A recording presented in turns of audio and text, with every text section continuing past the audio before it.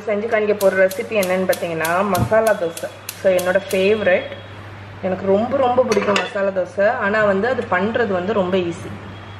So first வந்து masala ready பண்ணிடலாம். ஒரு டேபிள் ஸ்பூன் ஆயில் ஊற்றிருக்கேன், அது ஹீட் ஆகட்டும். ஸோ ஆயில் ஹீட் ஆகிடுச்சு. இப்போ நம்ம இதில் வந்து தாளிக்கிறதெல்லாம் போட்டுடலாம். ஃபஸ்ட்டு வந்து கடுகு, கடலைப்பருப்பு, உளுத்தம் பருப்பு. ஸோ அது கொஞ்சம் பொரிஞ்சிட்ருக்கிற டைம்லேயே பெருங்காயத்தூள். ஸோ இது நல்லா வந்து இதாகட்டும், ஃப்ரை ஆகட்டும். அப்படியே கருவேப்பிலையும் பச்சை மிளகாவும் போட்டுறேன். அதுக்கப்புறம் ஒரு வெங்காயம் கட் பண்ணி வச்சுருக்கேன், அதை போட்டுடுறேன். வெங்காயம் வந்து கொஞ்சம் தின்னாக கட் பண்ணிக்கோங்க. ஸோ இப்போ இந்த வெங்காயத்தை வந்து ஒரு 2 நிமிஷம் வதக்கி விடலாம். ஸோ நம்மளோட வெங்காயம் நல்லா வதங்கியாச்சு. ஸோ இந்த டைமில் நம்ம இதில் கொஞ்சம் மஞ்சள் பொடி போட்டுடலாம்.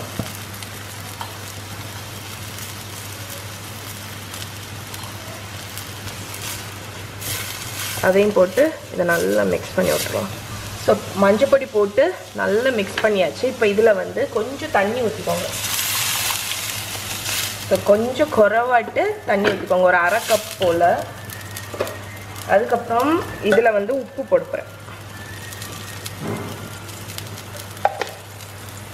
ஸோ இந்த தண்ணி ஊற்றி இது கொதிக்கட்டும். ஓகே, இப்போ இது கொதிக்க ஆரம்பிச்சாச்சு. இதில் வந்து நம்ம மசிச்சு வச்ச உருளைக்கிழங்கு போட்டுருவோம்.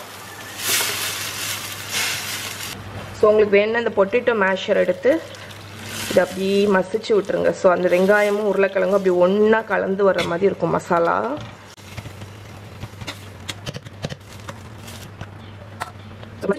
நம்ம வந்து இதை ஒரு 5 மினிட்ஸ் இல்லைன்னா ஒரு 2-3 நிமிஷம் அப்படி திக்காகிற வரைக்கும் அதை நல்லா வந்து சிம்மரில் வச்சுருவோம். ஸோ நம்மளோட பொட்டேட்டோ மசாலா சூப்பராக ரெடி ஆகிடுச்சு. இப்போ வந்து நம்ம தோசையை ஊற்றிடலாம்.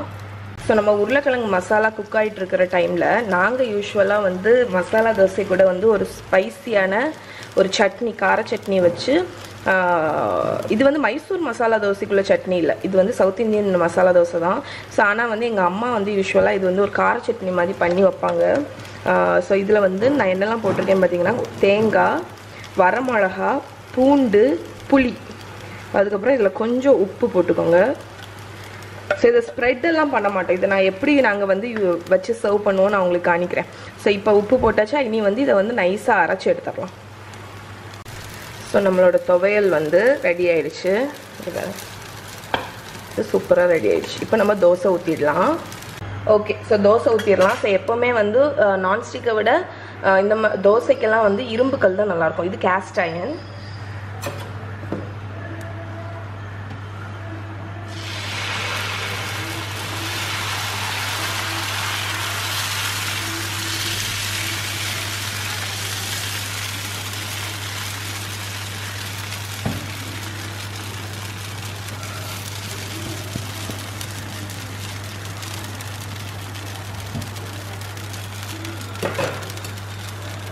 ஸோ தோசை ஊற்றுனதுக்கப்புறம் நல்லெண்ணெய் இல்லைன்னா நெய்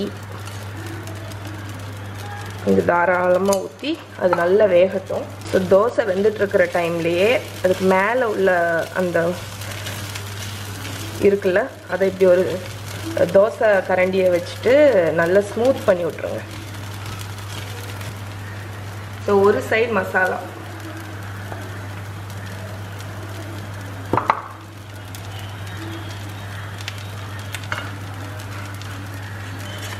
அதுக்கப்புறம் அதுக்கு ஆப்போசிட் சைடில் துவையல். ஸோ இப்படி தான் எங்கள் அம்மா எனக்கு வந்து சின்ன வயசில் வந்து சுட்டு தருவாங்க. அதுக்கப்புறம் நம்ம இப்போ ஃப்ளிப் பண்ணிடலாம்,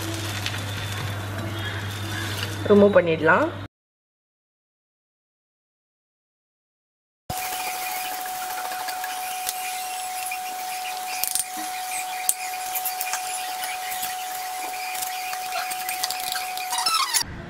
ஸோ இங்கே பாருங்கள், நம்மளோட சூப்பர் மசாலா தோசை ரெடி ஆயிடுச்சு.